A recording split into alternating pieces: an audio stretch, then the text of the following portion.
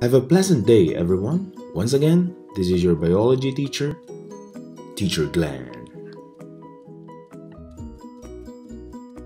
Our topic for today is the dreaded virus.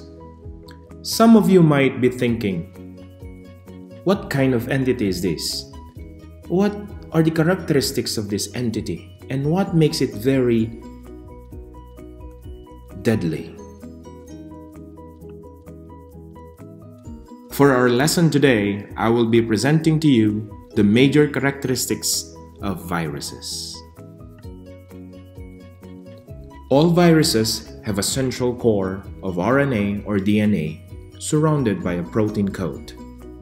The core of RNA or DNA serves as their genetic makeup or their blueprint in order for them to reproduce. Viruses don't have nucleus. They don't have cytoplasm. They don't have cell organelles or even a cell membrane. Virus particles, therefore, are not cells. Viruses don't have the basic characteristics of a living organism.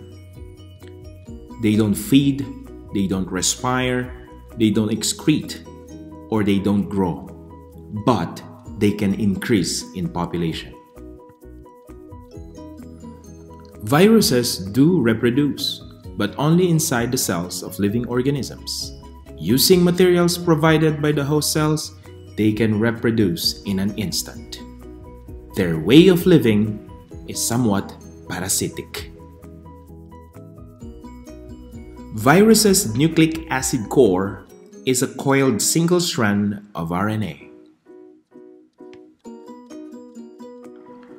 The coat of viruses is made up of regularly packed protein units called capsomeres, each containing many protein molecules.